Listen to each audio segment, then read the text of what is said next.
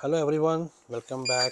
It's Bilal over here. Guys, in front of you, thermal printer, point of sale printer, and even you close the door, it's showing the error.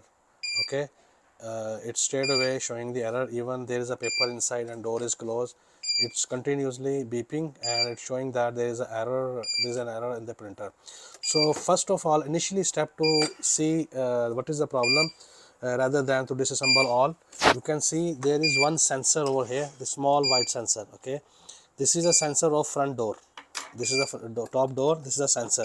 Sometime due to dust or any carbon inside, this sensor do not work perfectly.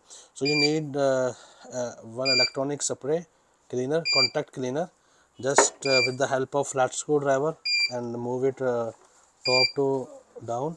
Okay, and just put some spray over here, some spray inside, and then you have to fix back again this paper roller, and then we'll check it will work. This is the initial step if you want to fix your thermal printer point of sale.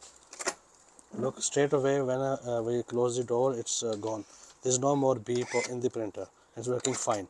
So in case if there is any other issue regarding any point of sale printer, you can ask down in the comments. I will reply your questions. Thank you for watching. All the best.